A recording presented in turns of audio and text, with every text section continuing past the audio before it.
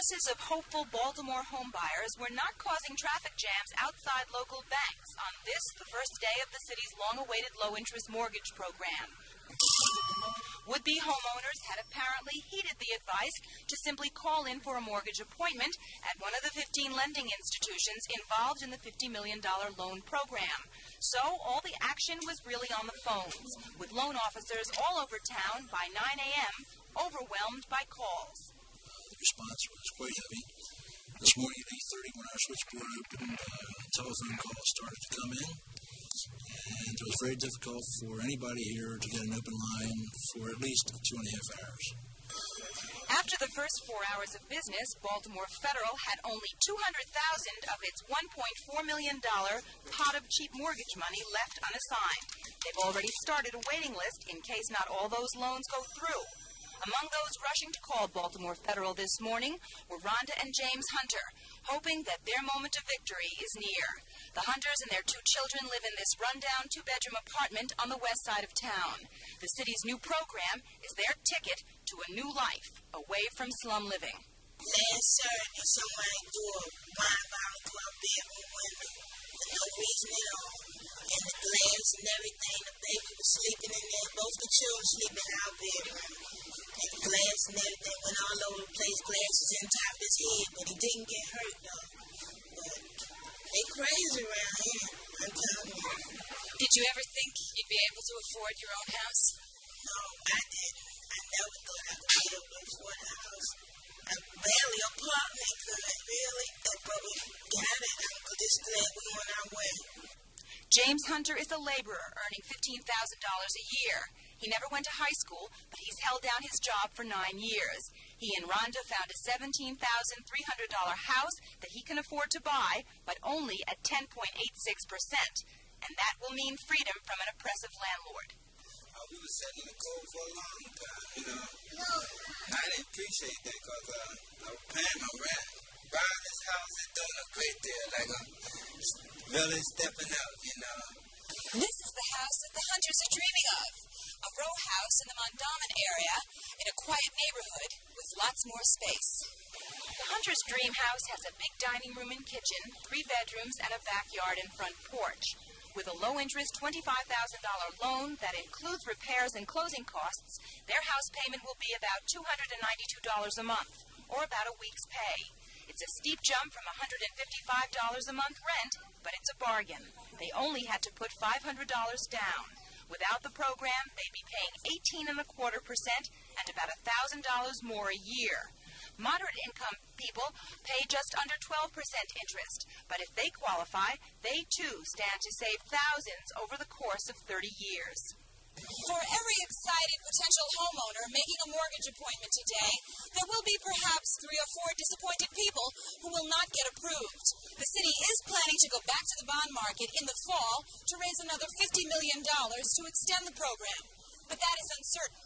What is certain and so exciting is that there is $43 million in banks around the city available at bargain rates for the first time, ready to make dreams come true. I'm Fran Fanchel on the scene in Baltimore.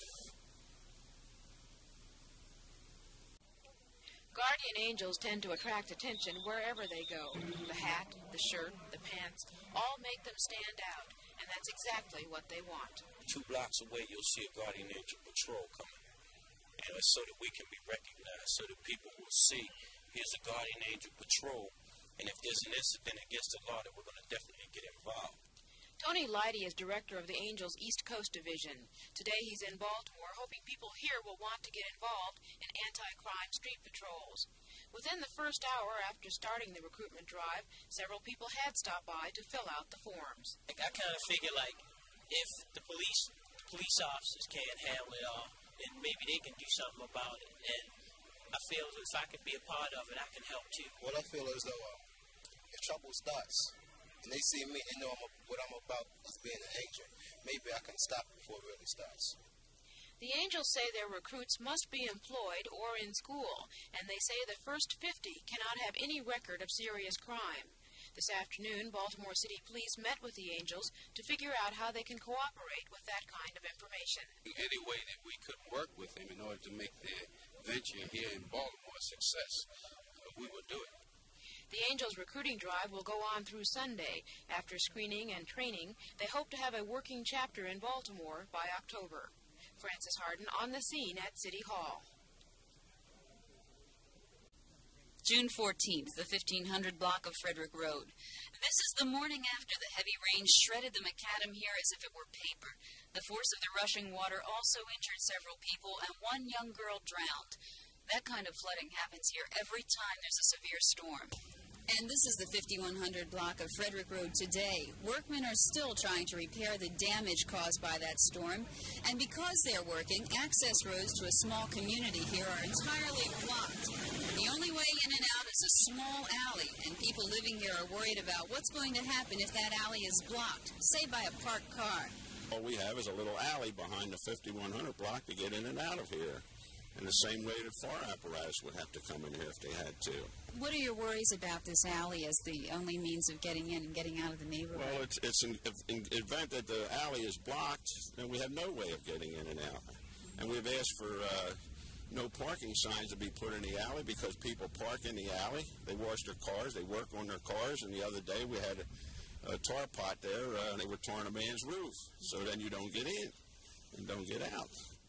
Creston Mills says access to the alley is one pressing problem the city could help with, but that doesn't solve the problem of what happens if it rains hard. This time that the young lady drowned out here on Chedworth and Frederick Road, we figured probably something would be done about the conditions. Some people have moved away. I don't want to move away. I want to stay here. I hope that they can fix it up. The people at the City Department of Transit and Traffic told me they hadn't heard about this problem until we called them. But they say now that they know about it, they'll be checking and trying to make sure that this alleyway remains free and people here can get around. And we'll be checking to make sure the people living in this area don't run into any more roadblocks. This is Mary Norton on the scene of the 5100 block of Frederick Road. The first thing you should know about buying a television set is that, like buying a car, the price is sometimes negotiable. For example, last week at Bernie and Harry's, a salesman immediately dropped $40 off the price of a 1982 19-inch RCA TV after we said the posted price was more than we were willing to spend. A similar incident happened at Luskin's.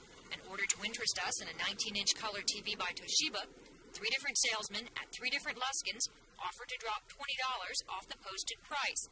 Luskin's spokesman, Arnold Snyder, told us salesmen were only allowed to drop the price in certain circumstances. Only if the salesman or manager knows that a sale is going on in a couple days, because this guarantee also says that anything purchased at Luskin's, if we do run it on sale within 7 days, we will give you a refund of the difference. It's a possibility that there's a sale on the next day or in a couple of days, and he has notification of this, and in turn, he will reduce the price to the sale price, which could be $20 or $30 lower. Despite what Mr. Snyder said, one salesman told us that Toshiba only goes on sale at Luskin's at certain times of the year and has not been put at a sale price since the last time we shopped there and were offered $20 off. You should also shop carefully for price. The same TV set at one Bernie and Harry's we shopped was $50 less than it was at another Bernie's and Harry's. Prices also change frequently. This 1981 RCA TV was $369 last Friday at Luskin's. Yesterday, it was $479. You will have difficulty comparing prices on some TVs. That's because stores carry different models and different model years. At Luskin's, almost all of the RCA TVs were 1981 models. At Bernie and Harry's, almost all were 1982 models. Todd Filderman, general manager of Bernie's and Harry's Baltimore stores, says that sometimes it's planned that way. When we buy, we try to buy deep in a particular brand that we know is good and reliable. And if we can buy a number that we have exclusive, so we're by ourselves and we don't have to fight, a lot of competition on it, we put a reasonable price on it, and that's it. Another selling tactic at Luskin's is for salesmen to refer customers to the January issue of Consumers Reports, which rates 19-inch color TVs. Salesmen will show you the reliability rating, which favors the Toshiba brand. They don't point out the overall rating, which actually gives the Toshiba lower marks than other TVs. An attorney for Consumers Union, which publishes Consumers Reports, says stores are not supposed to be using its magazine at all to try and sell their products.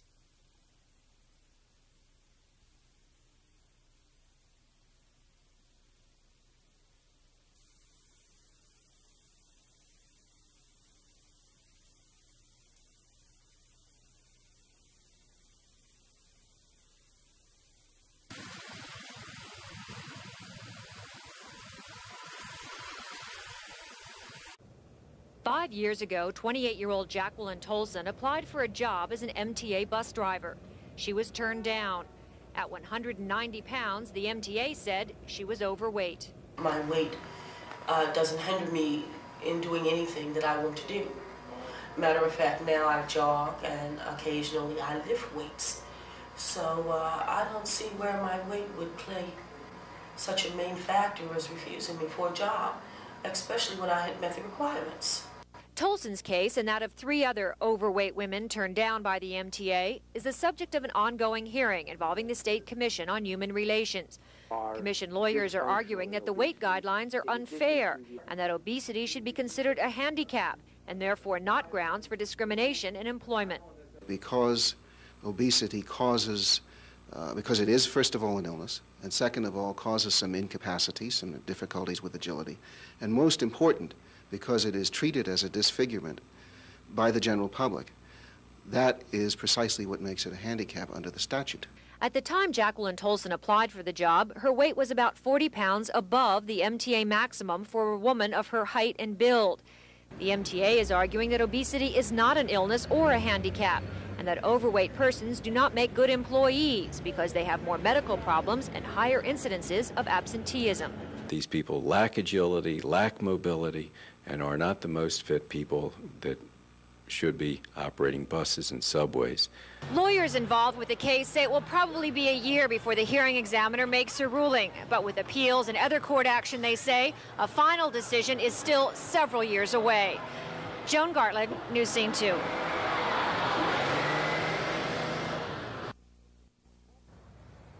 Baltimore Beverage opened 14 months ago, but the small beer distributing company was not successful from the beginning. Baltimore Beverage couldn't compete in the marketplace. It was too competitive, the owner said, and they were losing a ton of money. The management went to the union in June and told the workers if they didn't take a pay cut, they would have to shut this place down. The union basically stonewalled us and didn't believe what we were telling them, did not believe that we were in financial trouble. Owner Joseph Cowan says his bank sent him this letter explaining the company's line of credit would be withdrawn. Our bank pulled our line of credit for basically not meeting certain financial criteria. If you sell a building and rent it back to yourself, and you sell the trucks and rent them back to yourself, and you have a company that doesn't have any trucks or any building, just a couple of desks and some beer laying around the floor that you're going to sell tomorrow, the bank sure doesn't have a lot of collateral. Union President Hoffman says the union rejected a wage reduction, which they say was 50%. Cowan says it was 10%, plus a minor reduction in benefits. The union says Cowan is a union buster. Cowan says the union leaders never told workers what the real proposals were, and were just trying to avoid having the same thing happen with their union in other local beer companies. Monday, 2 new non-union companies will take over the assets of Baltimore Beverage, distributing the same products. The union says they'll boycott those products. Michael Shockett, News Scene 2 in East Point. 31 North Howard Street, an antique silver shop in the process of being robbed. The only employee there sounded a silent alarm. Police were there within moments of the suspects entering the door. However, the first police there backed off. In the young man's tone, they believed this one would end violently.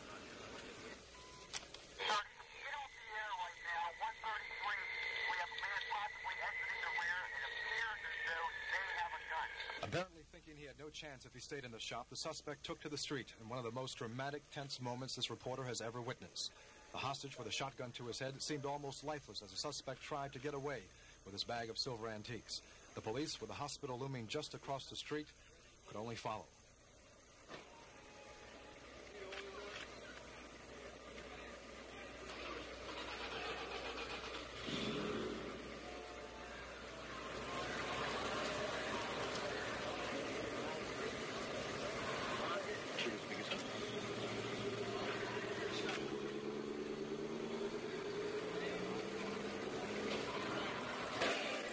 Almost as soon as the pair disappeared from view, it was over.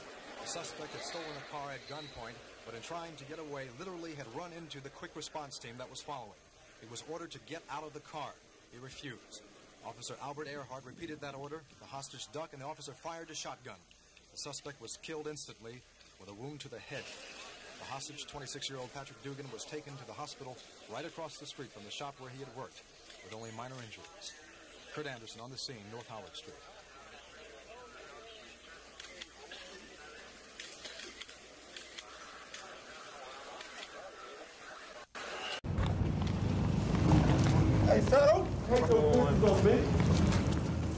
Police started early this morning rounding up their suspects. 15 in all brought into the Southeastern District City Police headquarters. 7 others had already been indicted. Well, someone would either pay cash or offer property for sale for food stamps with a rule of thumb of about 50% of the value of the food stamp. So they're either receiving the food stamps for cash, paying undercover agents cash, or they're giving undercover agents property. And we've recovered literally thousands of dollars worth of property. This is how the food stamp scam would work. Let's say I'm the one who's trying to pull the scam in. You legally receive food stamps from the government. I would come to you and offer you a deal. If, for instance, you had $100 of food stamps, I might come to you with a stolen television set and offer you a swap. Then I'll take those food stamps and illegally trade them for cash at a store. By the time the transaction is finished, I've paid out nothing but come away with $100 in cash. In addition to that, many of those arrested today owned their own stores that accepted food stamps. So police say it was easy for those suspects to take the illegally obtained food stamps and trade them in for cash. All 15 suspects appeared in court today. Food stamp fraud is a federal offense that carries a maximum of 5 years in prison. Today, a magistrate set bail for many at $10,000. How widespread is the problem of illegal dealing in food stamps? Joyce Jefferson looked into it.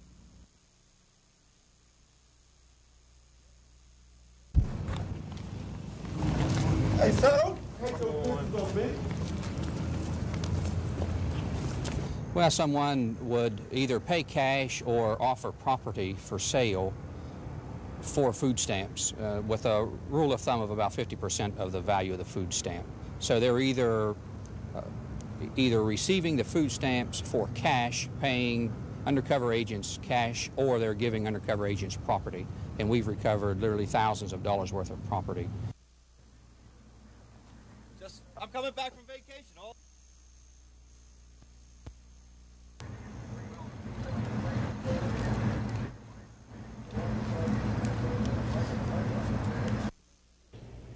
Food stamps. Legally, they can only be used to buy food, but on the street, they're almost as good as cash.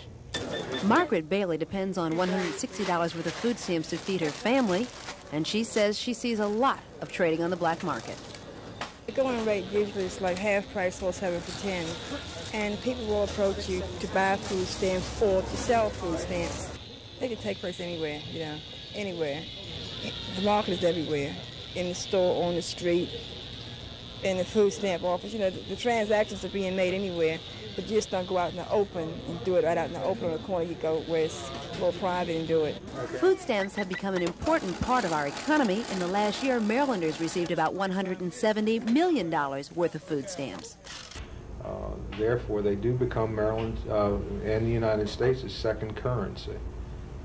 Right after the dollar bills comes food stamps. They are a negotiable instrument that can be used by anybody. You or I could use them if we had possession of them. Though sometimes food stamps are illegally used for non-food items, Mrs. Bailey says the market for food stamps exists because people need more than they're getting to survive.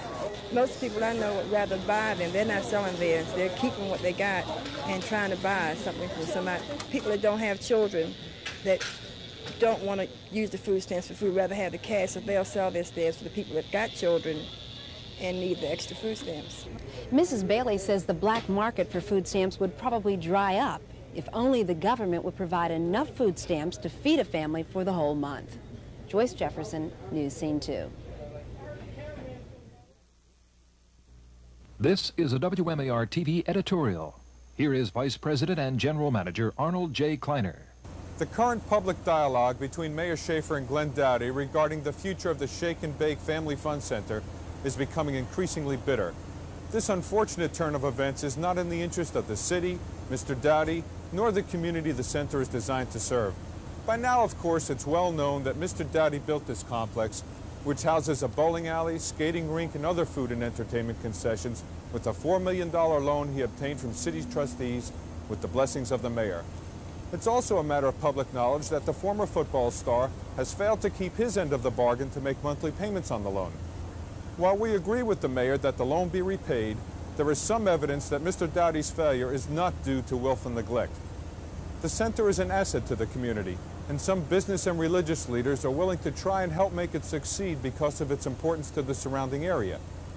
We believe that a little more time, more quiet, non-public discussions in the same spirit of goodwill and joint cooperation which helped create the center in the first place offer more promise than political rhetoric or bitterness.